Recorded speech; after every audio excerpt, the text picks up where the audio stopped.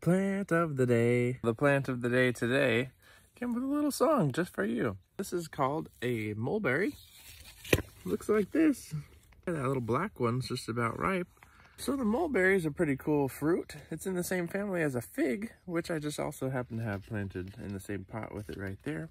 The neat thing about these specific plants, they actually were planted from cuttings. So you just snip a branch off, stick it in the dirt, they grew roots, and these decided to grow fruits after just a few months of being planted. So it didn't take long at all.